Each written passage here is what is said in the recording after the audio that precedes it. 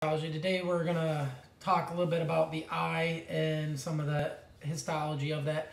Probably the biggest thing is going to be the inner tunica nervosa is going to be probably our biggest thing here, the different layers of the retina. As you can see on the bottom image on this one, there's a number of different layers with a lot of nuclei. You can see at the bottom image here. Outside of that, knowing some of the main structures when you're looking at the whole eyeball there. So we can see in the middle of that one, you can see the back cavity, the front cavity, and then the L is the lens on that one with the iris coming in on each side. So we're going to look at this based on the number of the tunics. So we have our outer tunic, kind of the middle tunic that has a lot of these structures, and then the inner nervous tunic, which is going to be mainly the retina. So really, if you go back to that image we were just looking at where it had the L, you have the anterior cavity is going to be in front of that. The posterior cavity is going to be behind it.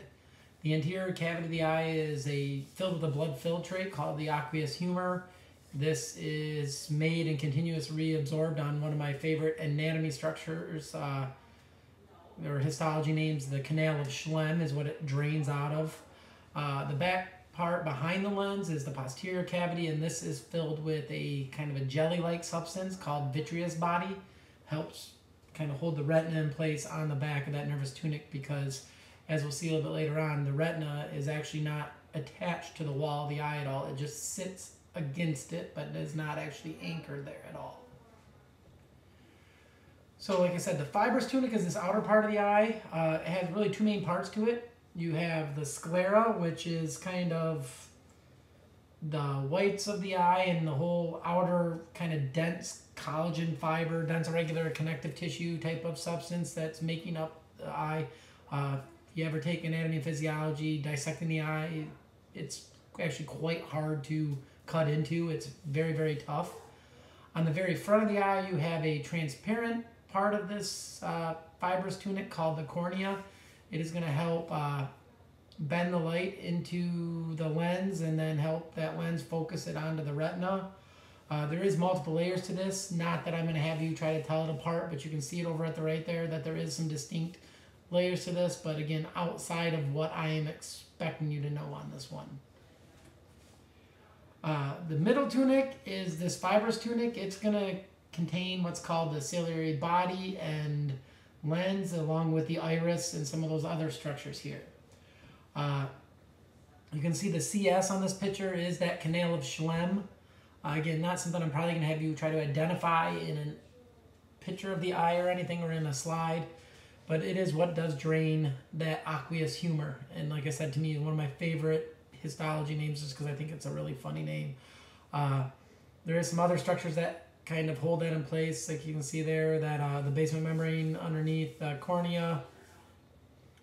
Main stuff I want to focus on a little bit more is going to be some of these parts of that vascular tunic along with the iris and the ciliary body. One of the things you'll see is when you look at the back of the eye and you can see that layer that has the C on it right here. This is called the choroid coat. In the human eye, this is a layer of cells that has a lot of melanin being produced in here. This black pigment is really there, so when light gets into the eyes, it is absorbed into this black pigment, and you can't get light coming in from the sides at all through anything here, because any light that hits the retina, it's going to be recognized by the retina and try to make sense out of it. So we want the only light that's coming in to be coming in through the pupil in the front of the eye. And having this choroid coat with this melanin pigment helps make sure that's the case. Like it says, they're highly vascular. You can see a couple different blood vessels even just in this image. The other thing we'll see with if you're looking at a whole picture of the eye, you can see on the top one here, that one with the L is the lens. You can see this little structure going out in front of the lens. It is going to have some smooth muscle in it. That is part of the iris, and kind of at the base of that CB is the ciliary body. This is going to have some smooth muscle that helps adjust the shape of the lens through the use of these suspensory ligaments that can pull on the lens. So when that muscle contracts or relaxes, it can either put tension on the lens or release tension from the lens that lets the lens change shape and allows stuff to stay in focus as it moves towards you and away from you. So in this picture you can see it even a little bit better. You can see the ciliary body on each side of the lens if you're looking at the sides of that right there.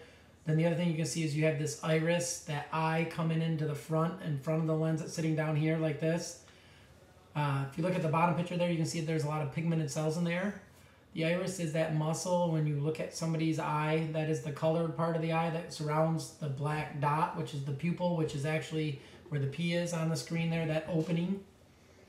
It's actually an absence of a structure there. Light goes into the eye and doesn't leave, and that's part of the reason that the pupil actually looks black. In reality, it's just the opening. Like I said, the iris is all about making sure the right amount of light gets in. As you've kind of seen with the scopes, even too much light makes an image hard to look at. Too little light makes it hard to look at. Same thing with our eyes, trying to actually deal with any light coming into them. It needs to be the right amount of light. Too much or too little is going to either overexpose or underexpose the retina, and that can lead to issues in getting a good image. So because of that, we regulate this. So there's different muscles. Not that I need you to know these muscle names exactly, but there's two different types of muscles that can either constrict or dilate the pupil. The lens, like I said, is in the center there. It is avascular. It is transparent. There is some multiple layers to it here that are putting it all together. It does have this capsule that surrounds it, and then a large amount of this protein called crystalline that gets accumulated and generates this lens. And then finally, the last thing to kind of talk about in terms of the layers of the eyes is the neural tunic. This is going to be the retina, which again has quite a number of layers to it. There's going to be three main things that I focus on with it, the three main layers of nuclei on this. But we're going to see we have photoreceptors and then the cells that are kind of upstream of that. Our photoreceptors are called the rods and cones. Per retina, there's just a ridiculous amount of these. So per eye, you have about 120 million rods and 7 million cones. So when you really think about it, you combine your two of these, your two retinas from one from each eye, and you're looking at over, in reality, a 250 million receptors. So quite a lot of receptive stuff there, much more than any other sensory organ that we talk about. The rods are really dealing with black and white vision, grayscale vision. They have really good sensitivity to very little light, but they do not allow you to do color, and they don't allow you to do a sharper vision as much. So if we're looking at the retina, you can see there is a number of different layers. So in this image down on the bottom there, it's all labeled with the different layers there. But one of the things I do want to point out is if you're looking at the bottom, you can see that choroid coat is down on the bottom. Above that, the first layer, the layer that's just up from that is that photoreceptor layer. It's the one that has the P on it. Light technically has to pass through all the layers above that. So this is the layers. The light's actually traveling like this. If that bottom layer right here is the photoreceptor layer, light travels through all that to hit the photoreceptor and then works its way back up through all those before it's going to get to the optic nerve and leave the eyeball. So to me, what I usually end up wanting people to know is what these three main layers are. So we have, when you're looking at any of these ones, that P is that photoreceptor layer, and then you're going to have the layers above that is the nuclei of all those ones. So you have three layers of nuclei if you're looking at this one here. You can see the layer with the G, the layer with the IN, and the layer with the ON. What's going on there, the G is the ganglion cell layer. That layer in the middle where all those nuclei, the IN one, that is the bipolar cell layer. And the ON is kind of called the outer nuclear and the inner nuclear layer. But the ON is actually all the nuclei that are involved with those photoreceptors. So we have a photoreceptor layer followed by a bipolar layer followed by a ganglion layer.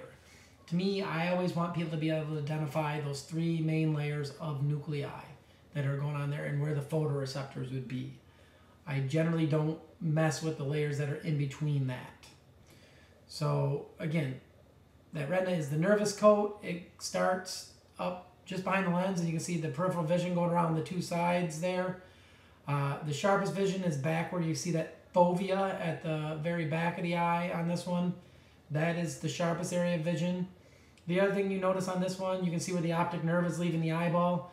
One of the things we're going to see is where all those nerves have to leave the eyeball, there is actually no photoreceptors there. And that's something I would try to show you if we can find a good slide, digital slide of an entire eyeball. I'll show you where there's that lack of photoreceptors actually is the optic disc or blind spot. So again, I want you to really kind of know a few main layers here. So that layer where it says photoreceptors, rods, and cones, you can see the photoreceptors are that upper part there. The nuclei of all of those make that first layer of nuclei. We are then going to have another layer of nuclei just below that. That's that bipolar layer.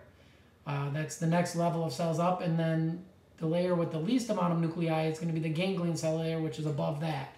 What we're going to see is there's going to be a bunch of axons leaving from there that are going to become the actual optic nerve that's going to leave the eye.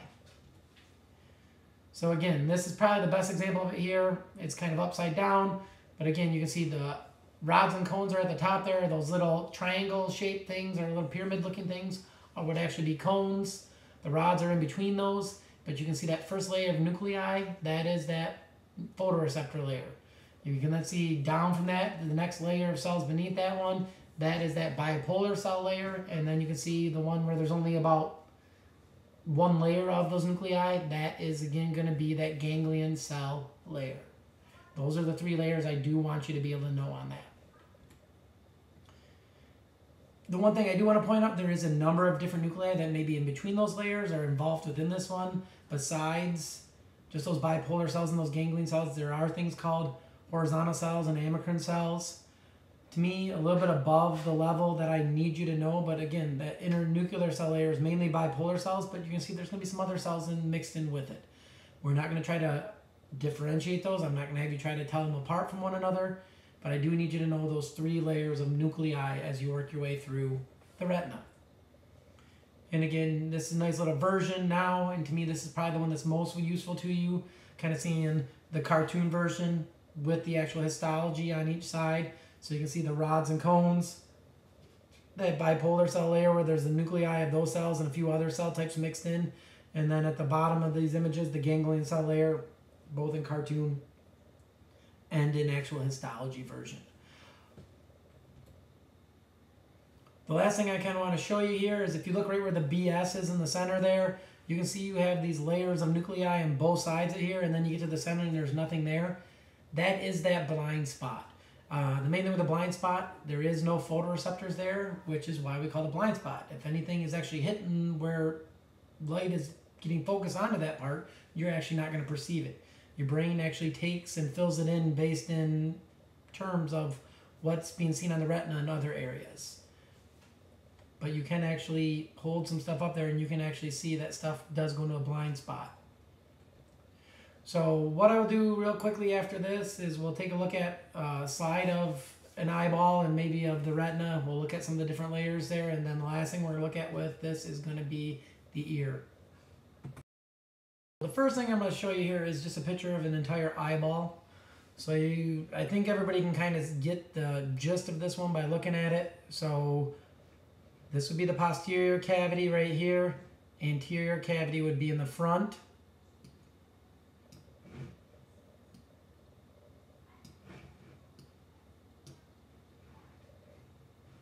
So now where I have the cursor right here, this would be that cornea. This is the lens, this structure in the center here. And then if we were to look coming across the sides here, this is one half of, like, because we're doing a side view of this, this is one half of the iris. You can see the pigmented cells along the side here. Your ciliary body would be this structure right here.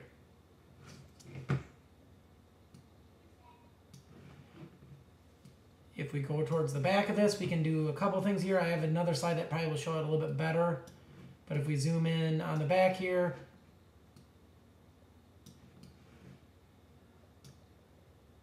you can see the pigmented layer right here.